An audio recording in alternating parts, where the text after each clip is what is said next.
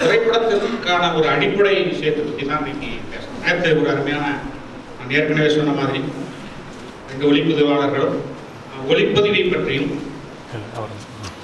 Shorts பற்றி, குறிப்பாக வண்ணங்களை பயன்படுத்துவது, colour scheme, colour psychology, colour theory, இந்த மாதிரி ஒரு முக்கியமான ஒரு அமர்வை நேற்று ஒரு 40 நண்பர்கள் பங்கு பெறுவதற்கான வாய்ப்பு இருந்துச்சு. ஏன்னா முதல்ல ஒரு திரைப்படத்திற்குள்ள நுழைய விரும்புகிற ஒரு பார்வையாளனாக இருந்தாலும் சரி, அல்லது ஒரு திரைப்படத்துக்குள்ள பணி செய்யணும்னு நினைக்கக்கூடிய ஒரு டெக்னீஷியனாக உள்ள நுழையணும்னு நினைக்கக்கூடியவர்களாக இருந்தாலும் சரி, முதல்ல அதை வந்து ஒரு காட்சி ஊடகமாக புரிந்து கொள்ள முயற்சி செய்யணும். அதான் ரொம்ப முக்கியம். தமிழ் சினிமாவில் நிறைய பிரச்சனைகள் உருவாகிறதுக்கான பாக்கியராஜ் மாதிரி இயக்குநர்கள்லாம் மிகப்பெரிய ஸ்கிரிப்ட் ரைட்டர்கள், ரொம்ப அருமையான கதைகள்லாம் இருக்கும். ஆனால் பாக்கியராஜுடைய படம் ஒருபோதும் ஒரு சினிமாவே இருக்காது. ஒருவேளை பாக்கியராஜுடைய திரைக்கதைகளை வேற ஒரு நல்ல இயக்குநர்கள் இயக்கியிருந்தால் இன்னைக்கும் பார்க்கக்கூடிய படம் தான். ஆனால் பாக்கியராஜ் படம் சினிமாவே ஆகிறது. ஏன்னா அவருக்கு சினிமா என்பதை அவர் கற்றுக்கொண்டு வரல. அவர் காட்சி ஊடகம் என்பதை, அந்த காட்சிக்கான அடிப்படையிலிருந்து அவர் அந்த விஷயங்களை ஆரம்பிக்கவில்லை. அதனால முதல்ல சினிமாவுடைய இது வந்து எப்படி காட்சிங்கிறதுக்குள்ள தான் போகுது. அதனால தான் நம்ம ஓவியத்தை பற்றி இன்னைக்கு பேசுறதுக்கு முயற்சி பண்ணுறோம். மனிதன் பார்த்துக்கிட்டே தான் இருக்கான் எப்பயுமே. பிறந்ததுலேருந்து என்ன சொல்லப்போனால் 3 வயசுலேருந்து ஒரு குழந்தை உலகத்தை பார்ப்பதன் மூலமாக தான் கற்றுக்கொள்கிறது என்று சொல்லுகிறார். சீயிங் அப்படிங்கிறது ரொம்ப ஒரு மனித குலங்களில் ரொம்ப அடிப்படையான ஒரு விஷயம்.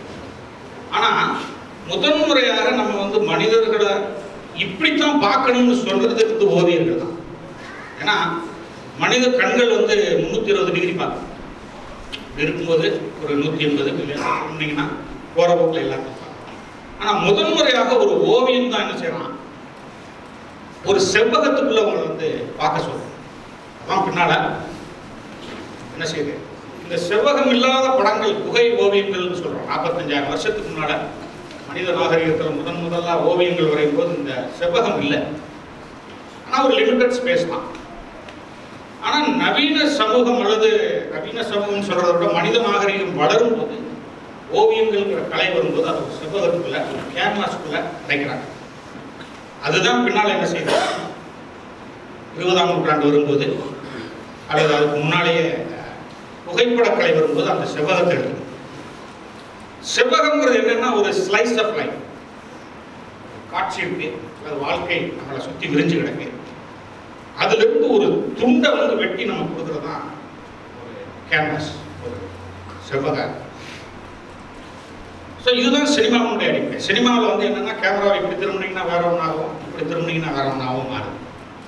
ஸோ அங்கதான் வந்து சினிமா ஆரம்பிக்குது. ஸோ அப்போ வந்து இதனுடைய ஆதி கலையாக இருக்கக்கூடிய ஒரு பெயிண்டிங்கை பற்றி நம்ம புரிஞ்சிக்க வேண்டிய ஒரு அவசியம். பெயிண்டிங்கை ரசிக்கிறது, ஏன்னா நமக்கு எங்கேயுமே அதுக்கான வாய்ப்புகள் இல்லாதனால நம்ம அதை பற்றி கொஞ்ச நேரம் பேசலாம்னு இருக்கோம். ஸோ அதனால தான் த ஆர்ட் ஆஃப் சீயிங்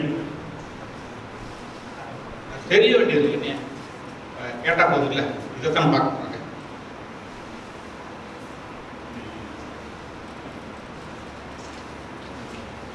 இப்போ சில படங்களை நீங்கள் பாருங்க, இது ஓவியம் கிடையாது, இது வெவ்வேறு விதமான புகைப்படங்கள். இதை வந்து டிஜிட்டல் ஃபோட்டோகிராஃபின்னு சொல்லலாம், இதை வந்து பாப் ஆர்ட்னு சொல்லுவாங்க, இது வந்து ஒரு பெயிண்டிங், இது வந்து ஒரு இன்ஸ்டலேஷன் ஆர்ட் என்று சொல்லக்கூடிய ஒரு வகையை சார்ந்தது, இது வந்து ஒரு ஆர்கிடெக்சர், ஒரு கட்டிடத்தினுடைய படம், இது வந்து ஒரு திரைப்பட ஃப்ரேம். எந்த படம்ங்கிறது ரொம்ப முக்கியம் இல்லை, இதுவும் கூட ஒரு திரைப்படத்தினுடைய ஃப்ரேம் தான், இதுவும் ஒரு திரைப்படத்தினுடைய ஸ்டில் தான். ஸோ இது எல்லாமே வந்து பிம்பங்கள் ஒரு வகையில் பார்த்தீங்கன்னா காட்சிகள் தான். இங்கே இருக்கிற ஒவ்வொருத்தருக்கையும் கேட்டிங்கன்னா இந்த ஒவ்வொரு படமும் உங்களுக்கு என்ன சொல்லுது, இந்த படங்களை நீங்கள் எப்படி விளங்கிக்கிறீங்க அப்படின்னு கேட்டால் கண்டிப்பாக ஒரே மாதிரியான பதிலை நீங்கள் சொல்ல முடியாது. ஒரே காட்சி தான், ஒரே தமிழ்நாட்டில் தான் இருக்கும், எல்லாம் ஒரே மாதிரி காலையில் இட்லி தான் சாப்பிட்றோம், எல்லா விஷயங்களும் ஒரே மாதிரி தான் இருக்குது. ஆனால் ஒரு படத்தை நம்ம ஒரே மாதிரி பார்க்கறதுக்கான வாய்ப்பு இருக்கா அப்படின்னா இல்லை. ஏன் இல்லை அப்படின்னா, எந்த ஒரு பிம்பம் யாரோ ஒருவருக்காக எடுக்கப்படும். Any image has been constructed by summon and for summon. இதில் இந்த கன்ஸ்ட்ரக்டட்ங்கிற வார்த்தை தான் பொதுவாக அது ஒரு ஓவியமாக இருந்தாலும் சரி, குறிப்பாக ஃபோட்டோகிராஃபின்னு வந்ததுக்கப்புறம் சினிமாட்டோகிராஃபி வந்தது. ஒரு சதுரம், ஒரு செவ்வகம் என்பது கன்ஸ்ட்ரக்ஷன்ங்கிற வார்த்தை வந்து கட்டிடத்துறையில தான் பயன்படுத்துறாங்க. ஏன்னா ஒரு கட்டிடம் கட்டும்போது அதுக்கு ஒரு நீண்ட திட்டமிடல் தேவைப்படுது. பிளான் பண்ணணும், டிராயிங் போடணும், அப்புறம் ஸ்ட்ரக்சரல் இன்ஜினியர் வருவார், இதெல்லாம் முடிஞ்சுதான் ஒரு கட்டணம் கட்டணும். ஆனால் இங்கே ஒரு படத்தை எடுக்கிறதுக்கு கன்ஸ்ட்ரக்டட்ங்கிற வார்த்தையை வந்து பயன்படுத்தும் போது அதனுடைய முக்கியத்துவத்தை நீங்கள் தெரிஞ்சுக்கணும். ஏன்னா ஒவ்வொரு இமேஜும் ரொம்ப கேர்ஃபுல்லாக கன்ஸ்ட்ரக்ட் பண்ணணும். சினிமாவில் இன்னும் சொல்ல போனால் சினிமாவில் எல்லாமே ஒரு காட்சியை போனோன்னு எடுத்துட முடியாது. இந்த இடத்துல நீங்கள் வர போகிறீங்க, மழை பெய்ய போகுது, அல்லது இங்கே பஸ் வருது, இதுலேருந்து இறங்க போகிறாங்க, அது ஒரு சில வருஷங்களுக்கு முன்னால் திரைக்கதை எழுதுறாங்க, சில மாதங்களுக்கு முன்னால் திட்டமிடுறாங்க, சில மாதங்களுக்கு முன்னால் லொக்கேஷன் பார்க்குறாங்க. இது எல்லாம் திட்டமிட்டு தான் ஒரு காட்சி எடுக்கிறாங்க. அதனால சினிமாவுக்குள்ள இருந்து ஒரு ஆக்சிடென்டல்னு சொல்ல முடியாது, எல்லாமே கன்ஸ்ட்ரக்ட். எந்த ஒரு பிம்பமுமே யாரோ ஒருத்தருக்காக இன்னொருத்தரால் கட்டமைக்கப்படுகிறது. அப்போ நம்ம கேர்ஃபுல்லாக அதை பார்க்க வேண்டிய அவசியத்தில் இருக்கோம். So learning to see is a matter of habit, but learning to understand and love what we are looking at requires education. இதைத்தான் நம்ம ஆம்ஸ்ட்ராங் கூட அதை சொன்னார். அதாவது ஒரு விஷயத்தை நம்ம இன்னைக்கு உலகத்தை பார்ப்பது என்பது ஹேபிச்சுவல், பழக்கத்தில் பார்க்கணும். பல விஷயங்கள் ஒரு இது போச்சுன்னா இது சாமி கும்பிடணும். நிறைய விஷயங்களுக்கு மீனிங்லாம் நமக்கு தெரியாது. நம்முடைய கல்ச்சுரலாக என்ன செய்யறோம், தமிழ்நாட்டில் பிறந்துட்டா இந்த மாதிரி விஷயங்களை இப்படித்தான் பார்க்க வேண்டும் என்பது நம்மளறியாமல் உள்ளுக்குள்ள வரும். அது வந்து பழக்கத்தினால வரும். சாப்பிட்றது எப்படி நம்ம குழந்தைகளுக்கு கையில் சாப்பிட்றதுக்கு சொல்லித்தர வேண்டியது இல்லையோ, அதே மாதிரி ஒரு எதை எப்படி பார்க்க வேண்டும் என்று யாரும் சொல்லித்தரதில்லை. ஆனால் ஒன்றை புரிஞ்சுக்கணும்னு நினைக்கும் போது, அதை நுணுக்கமாக ரசிக்க வேண்டும் என்று நீங்கள் நினைக்கும் போது அதற்கு கல்வி தேவை. இங்கே தான் நம்ம தமிழ்நாட்டில் அது இந்தியாவில் நம்ம வந்து ரொம்ப பின்தங்கி இருப்பது என்னன்னா, கலைகளை நம்ம இஷ்டத்துக்கு பார்க்கலாம், நமக்கு விளங்கும். இப்போ சினிமாவுக்கு போனோடனே சினிமா பார்க்குறதுக்கு என்ன படிக்க வேண்டியிருக்கு, சினிமாவை விளங்கிக் கொள்வதற்கு என்ன, அதுக்கு என்ன தேவைப்படுது என்ற ஒரு மனோபாவம் வந்து அதான் வந்து திரைப்படத்துறைக்குள்ள போறவங்களுக்கு இருக்கு. இப்போ மாணவர்கள்ட்ட கேட்டீங்கன்னா, கொஞ்ச நாளைக்கு முன்னால் சென்னையில் ஒரு சீரியலில் வேலை பார்த்துட்டு இருக்கும்போது அப்போ ஒரு ஆஃபீஸ் பாய் இருப்பார். அவர் வந்து அவர் பேர் முருகன். அவர் வந்து சார் நான் பாட்டு எழுதுவேன் சார் அப்படின்னு, நான் கொஞ்சம் மியூசிக்லாம் பண்ணிட்டு இருக்கேன், அப்போ நான் பாட்டு எழுதுவேன் சார் அப்படின்னு ஒரு நோட்டை கொண்டு வந்து கொடுத்தாரு. அதை எடுத்து பார்த்தா அவர் திருநெல்வேலிக்கார். தப்பாக இருந்துச்சு, தமிழ் தப்பு, வார்த்தை வாக்கியம் எல்லாமே. முருகன் என்ன எவ்வளவு மோசமாக இருக்கும், முதல்ல நீங்கள் தமிழை சரி பண்ணுங்க, அப்புறம் பாட்டு எழுதுங்கண்ணே. அவர் அதுக்கு என்ன சொன்னார்னா, சார் அதெல்லாம் யாராவது படிச்சவங்களுக்கு சரி பண்ணிக்கலாம் சார். யோசிச்சு பாருங்க, அவருக்கு தமிழ் தெரியாதான், ஆனால் அவர் கவிதை எழுதுவாராம். இவர் கவிஞரான உடனே அல்லது பாடலாசிரியரான உடனே என்ன செய்வாரு, ஒரு எம்ஏ படிச்சவனை கூப்பிட்டு வேலை வச்சு அதை சரி பண்ணி கொடுக்குறாரு. இந்த ஆட்டிடியூட் தான் நம்முடைய மாணவர்களுக்கு, இளைஞர்களுக்கு என்ன பெரும்பாலும் பார்த்துக்கலாங்க, போய் பார்த்துக்கலாம், இது என்ன படிக்க வேண்டியிருக்கு. ஆனால் உலகத்தில் எதுவுமே கிடையாது. ஏன்னா சினிமா வந்து ரொம்ப ரொம்ப ஒரு பார்ப்பதற்கு எளிமையான கலையாக இருந்தால் கூட அது வந்து ரொம்ப ஒரு காம்ப்ளிகேட்டடான, ரொம்ப நுணுக்கமான ஒரு கலையாக. அப்போ அதை வந்து நம்ம புரிந்து கொள்ள வேண்டும் என்றால் அதுக்கு ஒரு கற்றல் அவசியம், ரொம்ப ஒரு சிஸ்டமேட்டிக் லேர்னிங் என்பது தேவை. So in a visual culture the I and the I R intimately connected. ஒரு காட்சி கலாச்சாரம், விஷுவல் கல்ச்சர் இன்னைக்கு வந்து என்ன சொல்கிறோம், ஒரு காலத்தில் தமிழ்நாட்டில் ஒரு 60களில் பேச்சு கலாச்சாரம், ரெட்டாரிக்கல், நம்முடைய அரசியல் எல்லாமே பேச்சாலேயே தீர்மானிக்கும். உங்களுக்கு தெரியும், கலைஞர், பெரியார், எல்லா சமூக சீர்திருத்தங்களும் எல்லா விஷயங்களும் பேச்சின் மூலமாக. ஏன்னா அப்போ நம்ம ரொம்ப அந்த அளவுக்கு நம்ம படித்த சமூகம் கிடையாது. ஆனால் அப்படியே படிப்படியாக மாறி 20ஆம் நூற்றாண்டுடைய கடைசிக்கு வரும்போது சேட்டலைட் டெலிவிஷன் மூலம், டிஜிட்டல் கேமராக்களும் அல்லது இந்த மாதிரி அட்வர்டைஸ்மெண்ட்டுகள், கார்பரேட்டுகள், சினிமா உலகத்தினுடைய வளர்ச்சி, இப்படி பல்வேறு விஷயங்கள் சேர்ந்து இன்னைக்கு முழுக்க நம்ம ஒரு பெரிய காட்சி கலாச்சாரத்தில் வரும். எல்லாத்தையுமே பார்க்கணும். எல்லாமே வந்து பார்வைக்கு முன்னால் மனித உடல்கள், இயற்கை, நகரங்கள், நாகரிகங்கள் எல்லாமே பார்வை. சிறு பூச்சியினுடைய விஷயத்தை கூட நம்ம பார்க்கணும், எல்லாத்தையும் பார்க்கணும், மனித உடல் உறுப்புகளை பார்க்கணும். ஸோ இன்றைக்கு நமக்கு வந்து ஒரு காட்சி கலாச்சாரத்துக்குள்ள வாழும்போது எது ரொம்ப முக்கியமாக இருக்கு அப்படின்னா, கண் பார்த்தல். ரெண்டாவது, நீங்க யார், நீங்கள் யார் என்பதை பொறுத்து தான் ஒரு விஷயத்தை பார்க்குறீங்களே தவிர, ஒரு பிம்பம் என்னவா இருக்குன்னு உடனே அதுக்குள்ள நீங்க மீனிங்க கிரியேட் பண்ணுங்க. நீங்க யார், இப்ப நீங்கள் யார் என்பது என்ன அப்படின்னா, நீங்க உங்களுக்கு என்ன தெரியும், வாட் யூ ஹேவ், உங்களுக்கு என்ன டூல்ஸ் இருக்கு, என்ன டூல்ஸை வச்சு நீங்க பார்ப்பீங்க. இதுதான் நேற்று நாங்கள் ஒரு சின்ன எக்ஸசைஸ்க்காக ஆம்ஸ்ட்ராங் வந்து ஒரு அலைபாய்வை படத்துல இருந்து ஒரு பாட்டை போட்டேன். எவனோ ஒருவன் வாசிக்கிறான்னு ஒரு பாட்டை போட்டு அதில் எப்படி கலர் இருக்குங்கிற பற்றி அவர் பேசினார். அதுக்கப்புறம் அவரே என்ன செஞ்சார், இதை பற்றி ஒரு வெள்ளக்காரன் வந்து இதை பற்றி பேசியிருக்காங்க. நம்ம ஊருக்காரன் தானா அவன்? ஆமாம், பேசுறது இங்கிலீஷ் அப்படி இருந்துச்சு. அதனால இவன் பாருங்க, இந்த பாட்டை வந்து அவன் எப்படி பார்க்குறான்னு நெட்டில் இருக்கு. அதை போடும்போது எல்லாருமே வாயடைச்சு போயிட்டோம். நம்ம எல்லாரும் அந்த படத்தை பார்க்குறோம். ஆனால் அவன் இன்ச்சு பை இன்ச்சு அந்த படத்தை, அந்த காட்சியை வந்து என்ன செய்யறான், அதில் இருக்கிற ஒவ்வொன்றுக்கும் மீனிங் என்ன செய்யறான், கிரியேட் பண்ணுறான். ஸோ நீங்களும் நானும் பார்த்த அந்த விஷயத்தை அவன் எப்படி வேற ஒன்றா பார்க்குறான்னா, அங்கே தான் அவன் யாரு, அவனுக்குள்ள என்ன இருக்கு, அவன் என்ன மாதிரியான ஒரு கோட்பாட்டு ரீதியாக அல்லது என்ன மாதிரியான ஒரு புரிதலில் அவன் இருக்காங்கிறத பொறுத்து தான் அந்த பார்ப்பாங்க. அதனால தான் நம்ம என்ன செய்ய வேண்டியிருக்கு, நாம் திரைப்படத்துக்குள்ள நுழையும் போது அல்லது எந்த ஒரு கலைக்குள்ளையும் நுழையும் போது எக்யூப்டாக நம்ம அதுக்காக சில தகுதிகளை வளர்த்துக் கொள்ள வேண்டிய கட்டாயம் இருக்கும். ஸோ இப்போ வந்து நம்ம ஓவிய கலையில எல்லா கலைக்கும் பொருந்தினா கூட சில விஷயங்கள ஓவியத்தில் பார்ப்போம். கலைப்படைப்பினுடைய சில மிரக்கிள்ஸ் ஆஃப் ஆர்ட், சில விஷயங்களை எப்படி பார்க்கணும். ரொம்ப சிம்பிளானது. ஒன்று, முதல்ல ஒரு ஓவியத்தை பார்க்கும்போது தி இல்லூஷன் ஆஃப் டெப்த் அப்படிங்கிறாங்க. ஓவியர்கள் எப்படி அந்த காலத்தில் ஒரு டெப்த்தை வந்து எப்படி ஒரு மாயத்தை உருவாக்குறாங்க. நம்மளுக்கு தெரியும் எப்படி ஃபோட்டோகிராஃபிலேயே நம்ம என்ன செய்யறோம், ஒரு படத்தை எடுத்தால் அப்படியே ஏதோ வால்பேப்பர் மாதிரி அசிங்கமா பல கல்யாணம் வீட்டு வீடியோக்கள் மாதிரி. ஆனால் சிலருடைய ஃபோட்டோகிராஃபி மட்டும் அந்த டெப்த்தை அவங்க கிரியேட் பண்ணுறாங்க. அதை ஓவியர்கள் எப்படி கிரியேட் பண்ணுறாங்க, எப்படி பண்ணிட்டு இருக்கு பாருங்க. இந்த படங்களை பாருங்க. இதில் அந்த ஃபோர் கிரவுண்டு, நடுவில் இருக்கிறது பேக்ரவுண்டு, அந்த வெளிச்சம், அந்த மனித உடலினுடைய தசைகளுடைய அமைப்பு, அதெல்லாம் எப்படி வந்து ஒரு இதில் மற்ற விஷயங்கள் இல்லையான இருக்கு. சில விஷயங்கள்ல சில ஓவியங்கள்ல சில விஷயங்கள் தூக்கலாக இருக்குன்னு வச்சுக்கலாம்.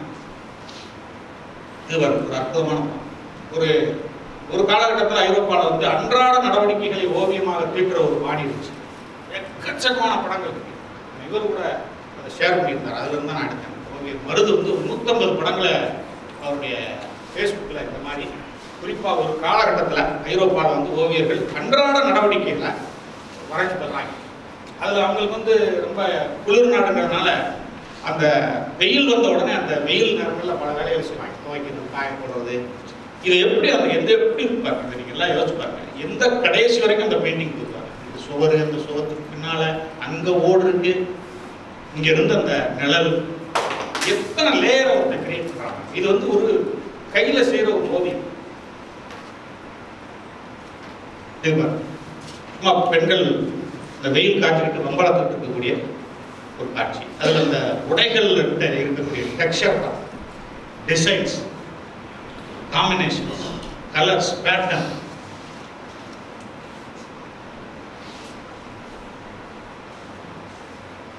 ரெண்டாவது இல்லூஷன் வந்து என்னன்னா, the illusion of life.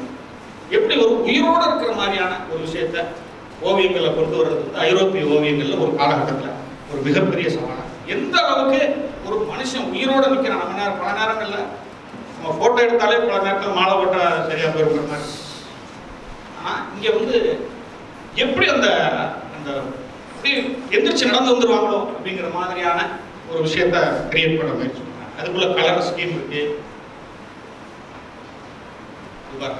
அவ்வளவு அற்புதமான ஒரு படம். இது இருக்கிற ஒவ்வொரு குழந்தையுடைய முகபாவத்தை நீங்க கவனிங்க. ஒவ்வொன்றும் ஒரு மாதிரி. ஒரு குழந்தை இதை குறுகுறுன்னு பார்க்குது, இங்கிட்ட ஒன்று எந்த விதமான விஷயத்தையும் பொருட்படுத்தாமல் விளையாண்டுட்டு இருக்கு, ஒன்று தூங்கிட்டு இருக்கு, 2 குழந்தைகள் அம்மாவை பார்த்துட்டு இருக்கு. இது போக அந்த குழந்தைகளுடைய பாடி வந்து எப்படி உடல் உறுப்புகளை பாருங்க. அது எப்படி எப்படி இப்படி ஒரு மனிதன் செய்ய முடியும்? ஓவியத்தை பொறுத்தளவுல ஐரோப்பாவில் இந்த காலகட்டத்தில் நடந்த விஷயங்கள் தான் உச்சம் சொல்லணும். நீங்க எல்லாத்தையும் வரைஞ்சிடலாம், ஆனா இந்த உயிர் தன்மையை வந்து கொண்டு வர்றதுங்கிறது ஒரு விளையாட்டு கிடையாது. வரைகிறவங்களுக்கு இது பாருங்க, இந்த படத்தை நீங்க பார்க்கலாம்.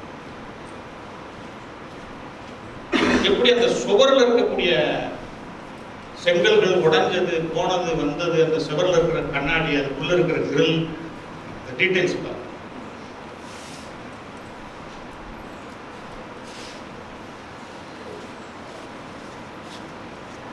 அந்த துணியில் இருக்கக்கூடிய இந்த துணி வந்து ஒரு சாட்டின்ங்கிறத நீங்க சொல்ல முடியும்.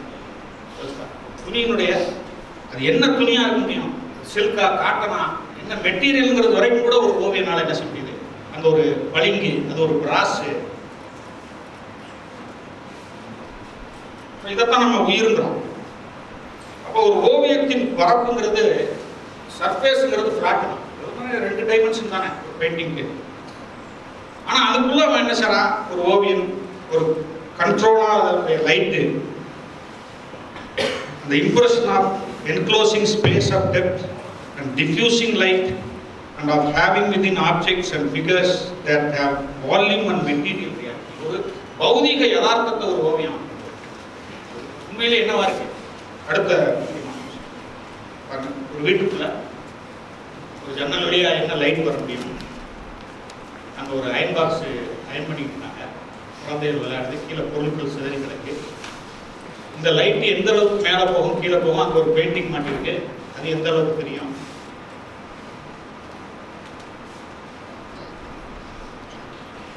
அப்ப இந்த ஒரு ஓவியத்திற்கு ஒரு ஓவியத்தை நம்ம முன்னால வச்சிடலாம். ஆனா அதுக்கு மேல என்ன நம்ம பார்க்க முடியும், பார்க்க முயற்சி பண்றோம். ஒரு கலைப்படைப்பிற்கு பிரவேசிப்பதற்கு கண்களை மட்டுமல்லாமல் நம்முடைய கற்பனையையும் இன்ன பிற புலன்களையும் பயன்படுத்தி ஆக வேண்டும். இங்கேதான் வந்து ஒரு பார்வையாளன் கவனிச்சுக்கலாம். அவன் கொடுக்கறது மட்டும் கிடையாது, நீங்க அதுல என்னெல்லாம் பார்க்கலாம்னு உங்களுக்கு தெரிஞ்சால் மட்டும்தான் ஒரு ஓவியத்தை நீங்க முழுசா ரசிக்கணும். இப்ப இந்த படத்தை பாருங்க, பயங்கர அற்புதமான படம். லைட் ஃபுல்லா பின்னால இருக்கு, பிரைட் லைட் இருக்கு, ஒரு குட்டிச்சவருக்கு பின்னால 2 பேர் உட்காந்துருக்காங்க. அந்த லைட், அந்த ரிஃப்ளெக்ட் ஆகியிருக்கிற லைட்ல அவங்க தெரியுறாங்க. இந்த புல்தரையில பாதி கூட லைட் இருக்குது. அந்த புல்தரையினுடைய 2 லைட் படுற இடம், லைட் படாத இடம், தூரத்தில் அங்கே அந்த துணி காய்ச்சிட்டு இருக்கலாம். இப்படி அதே மாதிரி இவங்க 2 பேருடைய பாவனைகள், அனாட்டமி, பாவம், துணி எவ்வளோ பாருங்க. இதைத்தான் இதை பார்க்கணும்னு நீங்கள் நினச்சா தான் பார்க்க முடியும். இல்லாட்ட நேரம் நம்ம என்ன செஞ்சுருவோம், முகத்தை மட்டும் பார்த்துட்டு எல்லாம் சூப்பராக இருக்கேன் அப்படின்ட்டு அடுத்த. ஸோ இதைத்தான் நம்ம என்ன செய்கிறோம். ரெண்டாவது வந்து ஓவியங்கள்ல ரொம்ப முக்கியமா ஒளியை கையாள். இன்னைக்கு சினிமாட்டோகிராஃபி தான் முக்கியமான. சுற்றி பார்த்தீங்கன்னா ஒவ்வொரு சினிமாட்டோகிராஃபருக்கும் லைட் எப்படி இவர் ஸ்ரீராமன் பெரிய சகாப்தத்தை எப்படி உருவாக்குறாங்க, எப்படி ஃப்ளாட் லைட்டுகள் இருந்த காலகட்டத்தில் பாலமகேந்திரா போன்றவர்கள் அல்லது நிவாஸ் போன்றவர்கள் நேச்சுரல் லைட்டிங் அப்படிங்கிற ஒரு கான்செப்டை நேச்சுரலாக என்ன இருக்கோ அதை கொண்டு வர மாதிரியான அசோக்குமார் அவங்கெல்லாம் ஒன்று செஞ்சுட்டு இருந்தாங்க. ஒவ்வொரு படத்துக்கும் கூட ரெஃபரன்ஸ் இருக்கு.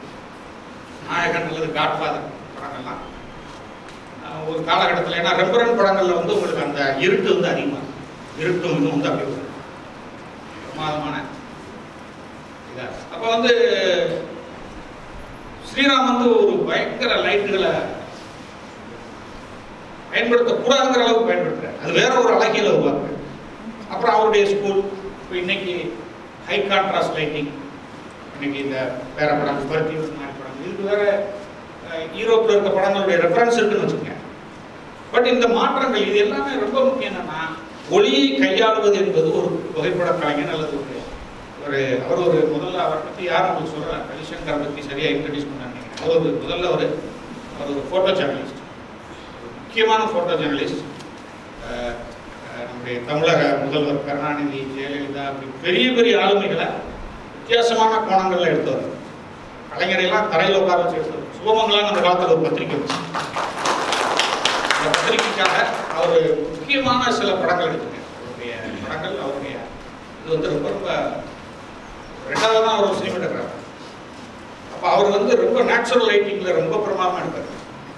ரொம்ப நீண்டமாக புகைப்பட கண்காட்சி ஒன்றை நம்ம ஜனவரி ஒரு ஃபெஸ்டிவல் நடத்துகிறோம், அதில் வைக்கிறதுக்கு அவருக்கு நான் கேட்டிருக்கேன், சரின்னு.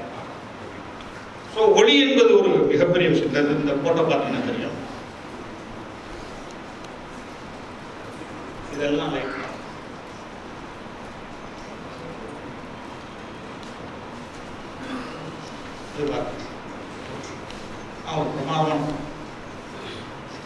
நேற்று இவர் ஆம்ஸ்ட்ராங் சொல்லிட்டு இருந்த மோனோக்ராம் எப்படி ஒரே வகையான வண்ணங்கள் ரெட்டுங்கிற ஃபேமிலிக்குள்ளே இருப்பாரு.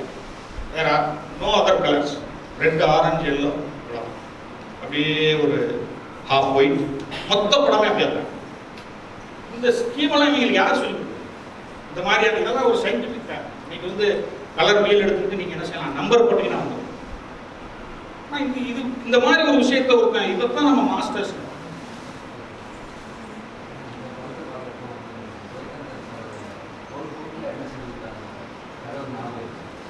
பாருங்க. அவருக்கு கோகிலா என்ன செய்து விட்டால் கதை ஞாபகம். கோலமா கோகிலா வரலங்கிற அளவுக்கு ஜெயகாந்த். பட் ஏன் வந்துச்சுன்னு எனக்கு தெரியல.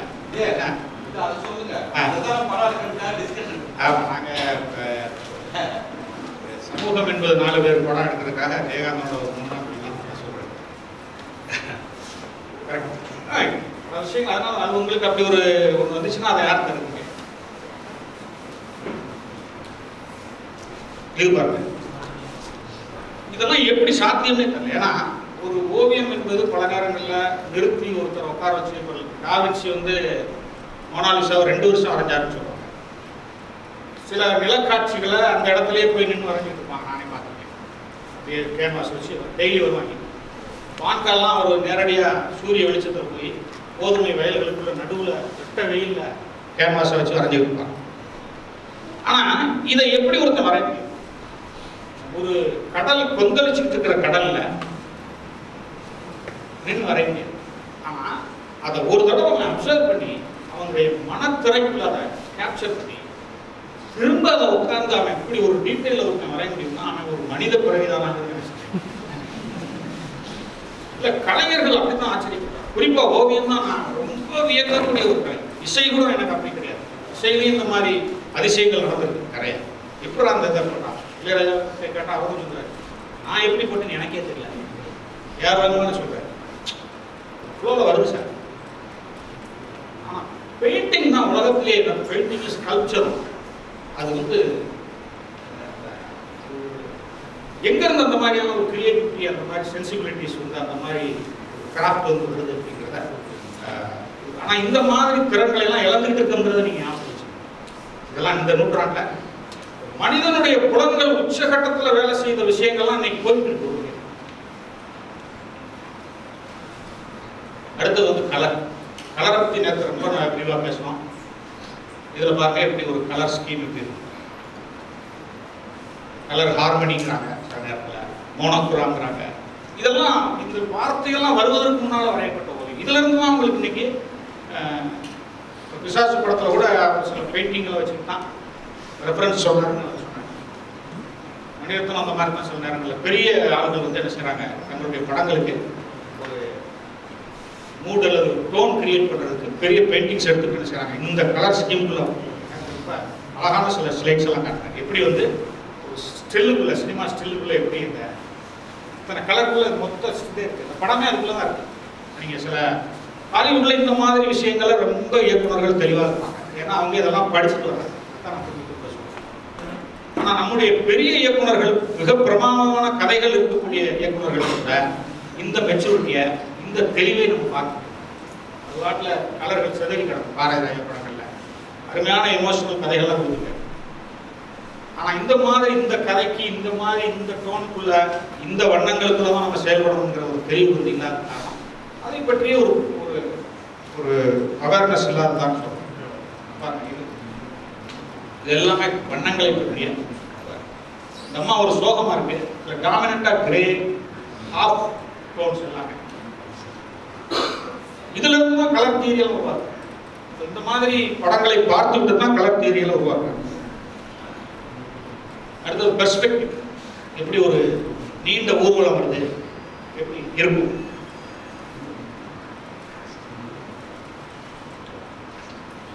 பெர்ஸ்பெக்டிவ் டிராயிங்னே ஒன்று இருக்கு.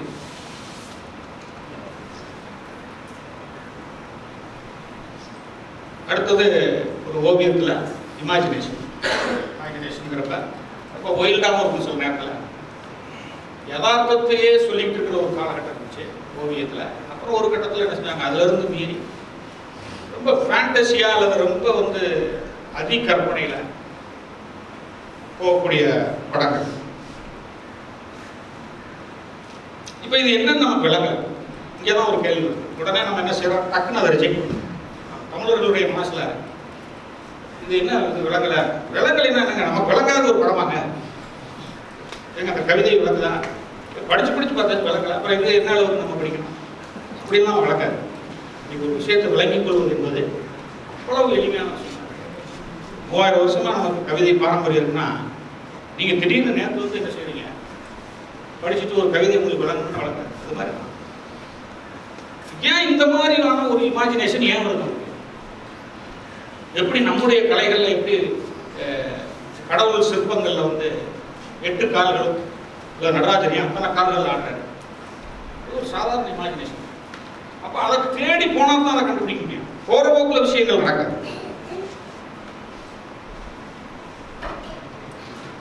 இதெல்லாம் ஒரு காலகட்டத்தைய கற்பனைகள், டாலிங்கிறவருடைய கற்பனைகள். இதெல்லாம் நீங்க தேடி போய் படிச்சுக்கணும். அடுத்தது வந்து ஓவியத்தில் அல்லது எந்த கலையிலுமே டெக்னிக்ங்கிறது ஒரு கிராஃப்ட். ஒவ்வொருத்தரும் ஒன்று செய்யும்போது ஒரு கட்டத்தில் பிரஷ்லேயே வரைஞ்சிட்டு இருக்க என்ன செய்யறாங்க, கத்தி எடுத்து வரைகிறாங்க, சுரண்டுறாங்க, போட போடுறாங்க. ஸோ இதைத்தான் டெக்னிக். அடுத்து நம்ம வந்து என்ன செய்ய வேண்டியிருக்கு, இந்த 3வது மிராக்கிள்ங்கிறது ஒரு பெயிண்டிங்ல இருக்கக்கூடிய அல்லது ஒரு எதுலனாலும் இருக்கக்கூடிய ஒரு தொழில்நுட்பம். இதில் பாருங்க, எங்கேயுமே ஒரு ரஃப் ஸ்ட்ரோக்ஸ் போட தெரியாத போடுற மாதிரி, ஆனால் ரொம்ப நுட்பமா அது ஒரு அழகியல நம்ம. இது கூட ஒரு பெயிண்டிங் தான்.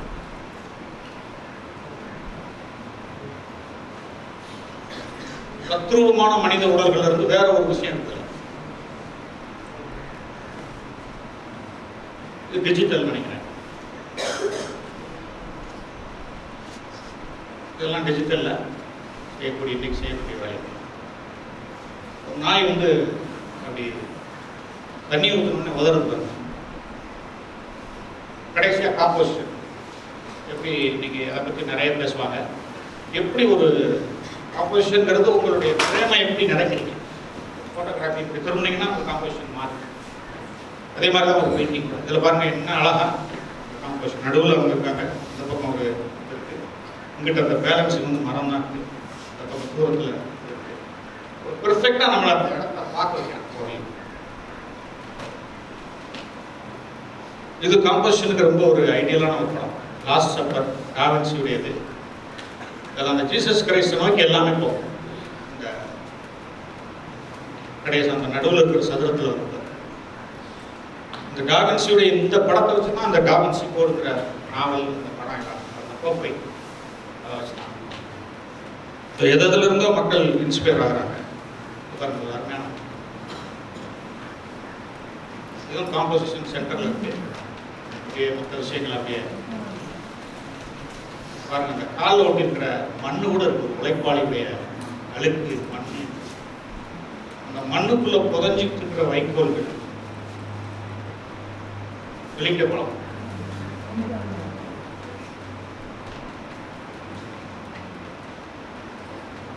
இப்ப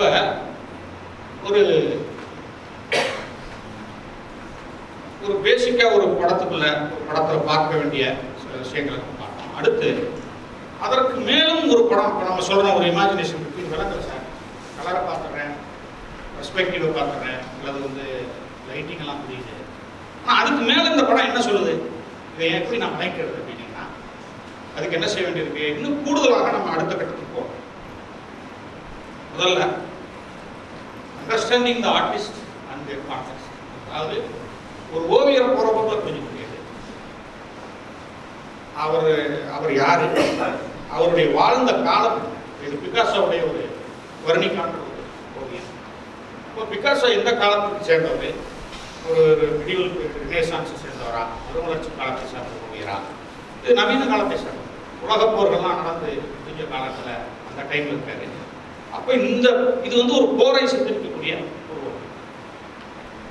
அப்போ அதுக்குள்ள போனா தான் நீங்க அந்த ஓவியத்தை வந்து முழுசா ரசிக்க முடியுமா, இல்லைன்னா இது ஒரு கிறுக்கலாம். மாடர்ன் நாட்டில் பிகாசோ வந்து ஒரு காடு மாதிரி, கடவுள் மாதிரி, கியூபிசம்ங்கிற ஒரு புது ட்ரெண்டே உருவாக்குனவர். இது அதுக்கப்புறம் உலகம் முழுவதும் இவருடைய பாணி வந்து வேற ஒரு விஷயமா மாறுது. அப்போ இதை போகிற பக்கத்தில் நம்ம என்னங்க இதெல்லாம் நம்ம படம் நம்ம ஊரில் பாடமாட்ட யாருமே ரசிக்க மாட்டாங்க. காரணம் வந்து அதனுடைய சூழலை விளைவிக்க முயற்சி பண்ணுறது இல்லை. ரெண்டாவது வந்து ஒரு பெயிண்டிங்கினுடைய ஜானர் அது என்ன வகையை சார் எக்கச்சக்கமான வெரைட்டி இல்லையா? Landscape painting, portrait, still life, நிறைய வகைகள். அப்போ அந்த வகை என்ன, அந்த வகைக்கான இங்கே இது பாருங்க, ஸ்டில் லைஃப் ஒரு காலத்தில் வந்து ஸ்டில் லைஃப் வரைகிறது பெரும்பாலும் ஓவிய கல்லூரிகளில் ஸ்டில் லைஃப் ஒரு முக்கியமான பாடமாக அதனுடைய உச்சம் பாருங்க. இது வந்து ஃபோட்டோ எடுத்தால் கூட நீங்கள் இப்படி எடுக்க முடியுமான்னு அந்த ஒயின் கிளாஸ் அந்த திராட்சையில் இருக்கக்கூடிய சாம்பல் படிக்கிறது, அதுக்குள்ள அந்த பேக்ராப்ல வந்து அவர் வச்சிருக்கிற கலரு இதுக்கெல்லாம் அந்த அப்போ நீங்கள் முதல்ல நீ இந்த வகையை சேர்ந்ததாக இருக்கு அதனால இது இப்படி இருக்கு அப்படின்னு நம்ம விளங்கணும். இல்லைன்னா அது ஒரு கணக்கட்டி. மூணாவது வந்து learn about the art movements and or schools that influence the piece. ஒவ்வொரு காலகட்டமும் என்ன செய்யுது கலைஞர்களை பாதிக்கிறது. ஸோ ஐரோப்பா பொறுத்தளவில் வெவ்வேறு காலகட்டங்களில் வெவ்வேறு கலை இயக்கங்கள் ஆர்ட் மூமெண்ட்ஸ்ன்னு சொல்கிறோம் இல்லையா? அது இப்போ நம்ம ஊர்லேயும் அழகாக பார்க்கலாம். எப்படி வந்து ஐரோப்பிய படங்கள் நம்ம இயக்குநர்களை பாதிக்குது. உதாரணத்துக்கு படசட்டி பார்க்கும்போது எனக்கு டக்குன்னு தோணுது இந்த சாப்டர் பிரிக்கிறதுங்கிறது 2002 சிட்டி ஆஃப் கார்டில் இருக்கு. அந்த ஸ்டைல் டிராஃபிக் இந்த மாதிரி படங்கள்ல இந்த சாப்டராக கதை சொல்லுவோம். ஸோ இன்ஃப்ளூயன்ஸ் பண்ணும். இன்னைக்கு உலக படங்கள் நம்மளை இன்ஃப்ளூயன்ஸ் பண்ணும், அது ஒன்றும் தப்பு இல்லை. அப்போ எந்த காலகட்டத்தில் வாழ்ந்தவர்கள் என்ன மாதிரியான கலை இயக்கங்கள் சொல்கிறப்ப ஆர்ட் மூமெண்ட்ஸ் சில கோட்பாடுகள் இருக்கு. இந்த மாதிரி படம் வரைவதற்குன்னு சில கோட்பாடுகள், ஏன் இப்படிப்பட்ட படங்களை வரைஞ்சாங்கன்றது சில கோட்பாடு, அல்லது ஏன் இந்த மாதிரி லைட்டிங்ஸ் வருதுங்கிறது சில கோட்பாடு. இவருடைய ஒரு ஹை கான்ட்ராஸ்ட் லைட் வருது, அதெல்லாம் எனக்கு தெரிஞ்சு அந்த மாதிரி படங்கள் வந்து 1900 அந்த டைமில் தான் வருது சினிமாவில். இப்போ முதல் முறையாக ஒரு அடித்தட்டு மக்களுடைய வாழ்க்கையை பற்றி பேசக்கூடிய படங்கள்லாம் அந்த ஹை கான்ட்ராஸ்ட் லைட்டிங் இருக்குன்னு நினைக்கிறேன். நான் ரொம்ப தெரிஞ்சவன் கிடையாது, 2 பெரிய ஆள் வச்சுருக்கு, நான் ரொம்ப பேசக்கூடாது.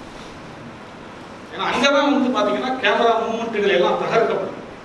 ஏன்னா அந்த சிட்டி ஆஃப் கார்டு அதில் பயங்கர ஒரு லேண்ட்மார்க் படம் நான் நினைக்கிறேன். அந்த படம் தமிழில் மிக பரவலாக பார்க்குது. அந்த படத்தில் இருக்கக்கூடிய லைட்டிங், அங்கே ஒரு மணிரத்னம் படத்தில் ஒரு மாதிரி ஒரு அப்படி சின்சியரான ஒரு ஸ்மூத்தான வீடுகள் அப்படிங்க ஸ்லம் எடுத்த உடனே ஒரு ஃபர்ஸ்ட் ஷாட்டே ஒரு பிரமாதமான ஷாட், கோழி அருமாங்கி கோலாகலமான பிரேசிலுடைய ஒரு ஸ்லம். அந்த லைஃப்பை சொல்றதுக்கு அவன் ஒரு லைட்டிங்கையும் ஒரு கேமரா ஒளியையும் கையாண்டு பார்ப்பாங்க. அது வந்து இன்ஃப்ளூன்ஸ் பண்ணும். ஏன்னா இங்கே வந்து நம்ம இப்போ தான் வந்து ஸ்லம்முக்குள்ளே இறங்கியிருக்கோம். இல்லை இது வரைக்கும் நமக்கு ஸ்லம்முக்குள்ளே வரவே மாட்டோம் படங்கள் வந்து. ஸோ அது வந்து இன்னைக்கு அப்போ அந்த இன்ஃப்ளூன்ஸ் என்ன, இது வந்து இம்ப்ரெஷனிசம் சொல்கிறோம். ஒரு காலத்தில் மாண்ட்ங்கிற ஒரு பெரிய பெயிண்டர் அவருடைய படங்கள் பூரா ரொம்ப முக்கியமான பெயிண்டர். அப்போ அதை பற்றியும் கொஞ்சம் படித்தா தான் இது வரும். மூணாவது வந்து இந்த கலைஞர்களுடைய வாழ்க்கையையும் அவர்களுடைய கலை பற்றிய விஷயங்களையும் அவங்களுடைய பர்சனல் லைஃபுக்குள்ளேயும் கூட சில நேரம் போகும். உதாரணத்துக்கு ஏன் வந்து இந்த மாதிரியான படங்களை வரைஞ்சாரு வாங்கா அப்படின்னு பார்த்தா இது ஒரு மனப்பிறழ்வினுடைய ஒரு காலகட்டத்தில் வரைஞ்ச படம். அவருடைய மென்டல் இல்னஸ் வந்து கூட கூட அவர் படங்கள் பிரமாதமாக போட ஆரம்பிக்கிறார். அப்போ அவர் வழக்கமான இதுகளை விட்டு அவருடைய இதே வேற கலர் ஸ்கீமா வந்து பேட்டனே வந்து ஓவிய உலகத்திலேயே ரொம்ப புதுசு. அவருடைய படங்கள் எடுத்தாங்க. அவர் ஒரு நாள் வந்து அவருடைய கேர்ள் ஃப்ரெண்டை பேசிட்டு இருந்தாங்க. கேர்ள் ஃப்ரெண்டா ஒரு பாலியல் தொழிலாளியான்னு தெரியல. பேசிட்டு இருக்கும்போது அவங்க என்ன சொன்னாங்களாம், உங்கள் காது நல்லா இருக்கு அப்படின்னா உடனே டக்குன்னு ஒரு கத்தி எடுத்து காதை எடுத்து கையில் கொடுத்தாங்க. அப்புறம் ஒரு நாள் அவர் தலையில் சுட்டுட்டு செத்துட்டாரு. தற்கொலை செத்து போயிட்டார். அப்போ இந்த பின்னணி இல்லாமல் நீங்கள் இந்த படத்தை ரசிக்க முடியாது. இப்போ இந்த ஓவியத்துக்குள்ள மனப்பிறல் என்ன கவிஞர்கள் சில பேர் அந்த மாதிரி இருக்காங்க. ஸோ சில நேரங்களில் நம்ம அவங்களுடைய ரீடப் on the life of perspective of the artist. அது ஒரு கடைசியாக வந்து நம்ம பார்க்க வேண்டியது என்னன்னா, ஒரு கலைஞனுடைய அந்த கிராஃப்ட் செய்து என்ன மாதிரி தொழில்நுட்பத்தை பயன்படுத்தி ஓவியத்தை வரையணும், அல்லது என்ன மாதிரி அவனுடைய ஏன் அவனுடைய கிராஃப்டை வந்து நம்ம பெருசாக சொல்றோம். உதாரணத்துக்கு மைக்கேல் ஆஞ்சலோடைய இந்த கிரியேஷன் ஆஃப் ஆடம்ங்கிற படத்தை நீங்க பார்க்காத ஏன் ஒரு சிறந்த படம் அப்படிங்கிறத நம்ம அந்த இது பூராமே சுவர்கள் வரையப்பட்டோம். நீங்க நினைக்கிற மாதிரி கேன்வாஸ் பூரா கூரைகள்லையும் படுத்துக்கிட்டே வரைஞ்சிட்டாரு. 90 வயசுக்கு மேலே வாழ்ந்துட்டாரு. பெரும்பாலும் நேரம் வரைஞ்சிக்கிட்டே தான் இருக்காங்க. ஒரு வகையில ஓவிய உலகில் வந்து ஆண்களுடைய உடலை அதிகமாக வரைந்தவர் மைக்கேல் ஆஞ்சலோ. காரணம், அவர் வந்து ஒரு கேம் கூட சொல்லலாம், ஆய்வுகள் கல்யாணம் பண்ணல, ஒரு ஆண் உடலை ரசிச்சிருக்காரு. அதனால ஆண்கள் பெரும்பாலும் ஆண்கள் பெண்கள் உடலை தான் வரைவாங்க. ஐரோப்பாவில் ஆண் உடலையும் வரையக்கூடிய இது இருக்கு. இவர் ரொம்ப ரசிச்சு வரைவார். இவருடைய இதுகளை ரொம்ப அற்புதமாக கொண்டு வந்திருக்காரு. இது வந்து ரூபன்ஸ்ங்கிற ஒரு தொகை. இதுல இருக்கக்கூடிய நுணுக்கங்கள் பாருங்க. கிராஸ்ல இருந்து அவரை இறக்குற காட்சி நினைக்கிறேன். ஜீசஸ் கிரைஸ்ட் எவ்வளவு ஸ்ட்ராங்கா இருந்திருக்காரு பாருங்க. இந்த படத்துல எனக்கு ரொம்ப ஒரு இன்ட்ரெஸ்டிங்கான விஷயம், அந்த காலத்து பெண்கள் எவ்வளவு ஸ்ட்ராங்கா இருந்திருக்காங்க. பெண்கள் மென்மையானவர்கள் தான் பின்னால் வந்து நினைக்கிறேன். உழைக்கக்கூடிய அது அந்த கையை பார்த்தீங்கன்னா தெரியும். இதுல வந்து கலர் ஸ்கீம் எப்படி இருக்கு, ரெம்பராண்ட் இவங்கெல்லாம் அந்த ஸ்டைல தான்.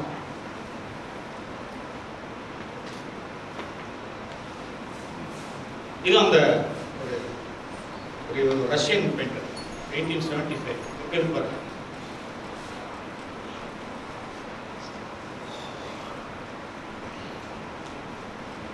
இது வந்து கொலாக்குன்னு ஒரு பெரிய பெயிண்டர், மாடநாட்டில் ஒரு ரொம்ப முக்கியம், 50ஸ்ல. இதெல்லாம் வெவ்வேறு விதமான தொழில்நுட்பங்களை பயன்படுத்துறாங்க. ஸோ ஒரு ஓவியத்தை பார்ப்பது என்பது, ஓவியத்தை பெரும்பாலும் நீங்க ஒரு திறந்த மனதோட பார்க்கணும். ப்ரிஜுடிஸ் இருந்துச்சுன்னா எதையும் நினைச்ச முடியும். இது விளங்குமா விளங்காதா, இதெல்லாம் ஒரு ஓவியமா, அந்த மாதிரி அணுகுமுறை கலைக்குள்ள போகும்போது நீங்க ரொம்ப ஓப்பன் மைண்டடா போங்க. எப்படி இந்த படைப்பு எப்படி உங்களை இருக்குங்கிறத நீங்க எவால்வ் பண்ணுங்க. உங்களுக்கு என்னவாக அர்த்தமாக இருக்கிறத யோசிச்சு பாருங்க. அவருக்கு வந்து திடீர்னு ஜெயகாந்தன் ஞாபகம் வராங்க.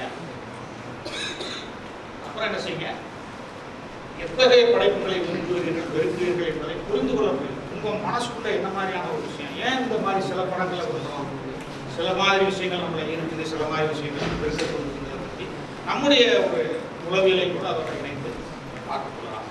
ஸோ இதுதான் நம்ம பொதுவாக ஓவியத்தை பற்றிய ஒரு அறிமுகமாக. இதை பற்றி நிறைய பேசுவதற்கான வாய்ப்பு இருந்துச்சுன்னா, இருந்தாலும் இந்த ஓவியத்தை பற்றிய ஒரு புரிதல் இருந்துச்சுன்னா, ஒரு போட்டோகிராஃபராக இருந்தாலும் சரி, ஒரு ஒளிப்பதிவாளராக இருந்தாலும் சரி, அல்லது ஒளிப்பதிவாளருக்கு வேலை வாங்கக்கூடிய இடத்துல இருக்கக்கூடிய ஒரு இயக்குநராக இருந்தாலும் உங்களுடைய வேலை ரொம்ப தெளிவாக இருக்கும், ரொம்ப சுமூகமாக இருக்கும். ஓவியக்கலை வந்து எப்படியும் அடைஞ்சலும் அதுக்காக வரைய தெரியாதவர்கள் உலகம் முழுவதும் ஓவியக்கலை அடுத்தடுத்த டைமென்ஷன் நோக்கி போயிட்டு, அந்த நம்மகிட்ட கூட ஒரு ஓவியர் உட்காந்துருக்காரு, நம்ம நண்பர் ஒருத்தர் இருக்காரு, பிரமாதமாக வரைவார். அவர் கம்ப்ளீட்டாக டிஜிட்டல் மீடியத்தில் இருக்காரு. மருது இருக்காது, ஒரு சாதாரணமாக வரைவார், ஆனால் ஒரு டிஜிட்டலுக்குள்ள வரையாரு. மேற்கத்திய நாடுகளில் வந்து பார்த்தீங்கன்னா புது புது வகையான ஓவியம் வந்து வேற ஒரு இடத்துக்கு போகுது. இது வந்து கிராஃபிட்டி ஆர்ட்னு ஒரு வகை இருக்கு. சுவர்களில் பூரா வரைவாங்க, பெரிய பெரிய சுவர்கள், அதாவது மாடியிலிருந்து பெருசாக. அப்புறம் இன்ஸ்டலேஷன் ஆர்ட்னு என்ன செய்றாங்க ஓவியர்கள் அடுத்த கட்டத்தில் வெறும் 2 டைமென்ஷன்ல இருக்கிறத ஒரு ரூம் பூரா ஒரு ஓவிய பிரேமா மாற்றுறாங்க. நிறைய விஷயங்கள் நடந்துட்டு. ஆனா இன்னைக்கு போய் நீங்க ஒரு வாட்டர் கலர் வரைஞ்சிட்டு உட்காந்து, ஏன்னா அதுல மாஸ்டர்ஸ் பண்ணி முடிச்சான், அதாவது ஒரு ஆயில் பெயிண்டிங் நான் பண்றேன் அப்படின்னு நீங்க பண்ணிட்டு இருக்கீங்க. சில பேர் நம்மதுல இளையராஜா சில பேர் வரைகிறாங்க, ரொம்ப அற்புதமா இருக்கு, அவ்வளவு உயிர் கூட. ஆனா இன்னைக்கு அது வந்து ஒரு பெரிய அதை கொண்டாட மாட்டாங்க, ஏன்னா பெரிய பெரிய மாஸ்டர்ஸ் இருந்துச்சு. ஆனால் ஓவியக்கலை எல்லா கலையும் நம்ம ஊர்ல வந்து என்ன செய்யறோம், நம்ம இதெல்லாம் வந்து ஒரு விஷயமா படிக்கிறதோ அது தொடர்ந்து ஈடுபடுறதோ கிடையாது.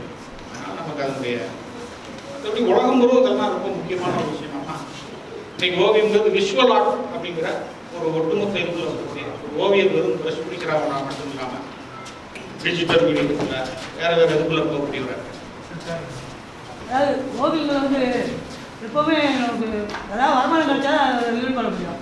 அதனால விற்பனை செய்யறதுக்கான வழி எதுவும் இருக்கு. அதெல்லாம் இப்போ பழையதை விட இப்போ நிறைய ஒரு லட்சங்கள் கொடுத்து வாங்கக்கூடியவர்களாம் இருக்காங்க. இப்போ வீடுகளில் பூரா ஓவியங்கள் வைக்கக்கூடிய பழக்கம்லாம் வந்துருச்சு. அதனால ஒன்றும் செய்யறது நல்லா செய்யணும். நேரம் இல்லாதனால சுருக்கமாக கேட்க நம்ம ஊர் ஓவியங்கள் இப்போ வந்து நீங்கள் ஓவியங்கள் வந்து யதார்த்தமான காட்சியை மட்டும் நீங்கள் ஆரம்ப காலத்தில் வந்து காட்சிப்படுத்துகிறாங்க ஓவியங்கள் சொன்னீங்க. ஆனால் இப்போ காலப்போக்கில் வந்து நீங்கள் வந்து கற்பனை திறன்கள் அதிகமாக வந்து கூட்டு வந்து நிறைய காட்சிகள் வருகிறாங்க. அதோடைய தேவைகள் ஏன் வந்து ஏன் அந்த மாதிரி மாறும்? அது கொஞ்சம் அதான் பிகாசோ சொன்னோம் இல்லையா, எல்லாரும் அழகாக வரைஞ்சிட்டு இருக்கப்ப வெறும் போர்களை பார்க்குறாரு. ஸ்ரீலங்காவில் இருந்து வேறு மாதிரி கவிதைகள் இருக்குது. அங்கே யாரும் இயற்கையை பற்றியெல்லாம் கவிதை. ஏன்னா அவங்க வீட்டுக்கு முன்னால் குண்டுகள் வெடித்து மனித உடல்கள் சிதறி கிடக்கும்போது சேரனுடைய ஒரு பிரமாதமான கவிதை எக்மன்ஸ் ரோட்டில் சிதறி கிடந்த தலையையும் அதற்குள் உறைந்திருந்த குருதியையும் ஒரு கவிதை படிச்சிங்கன்னா அப்படியே ஆடி போயிருக்கேன். உடம்புகள் சிதறி கிடந்தது ஒரு கவிதை. அவர் ஏன் வந்து இப்போ இலங்கையில் தென்னமரங்களை பற்றி எழுதலன்னு கேட்க, இதுதான் கலையை வந்து ரொம்ப சரியாக நீங்கள் ரெப்ரசன்ட் பண்ணணும். சமூகத்தை உள்வாங்கி நீங்கள் ஒரு கலைஞனாக உங்களை வெளிப்படுத்தணும்னா இந்த சமூகத்தில் அப்போ பிகாசோ என்ன செய்கிறாரு, அன்னைக்கு போர் நடந்துகிட்டு இருக்கு, மனித உடல்கள் வாழ்க்கை எல்லாமே சிதலமாகி போயிட்டு இருக்கும்போது அவருடைய படமும் என்ன செய்யுது, சிதஞ்ச ஒரு விஷயமா இருக்கு. அப்படின்னா இன்னும் கொஞ்சம் அதை படிக்க ஆரம்பிச்சீங்கன்னா நல்லா இருக்கும். நன்றி.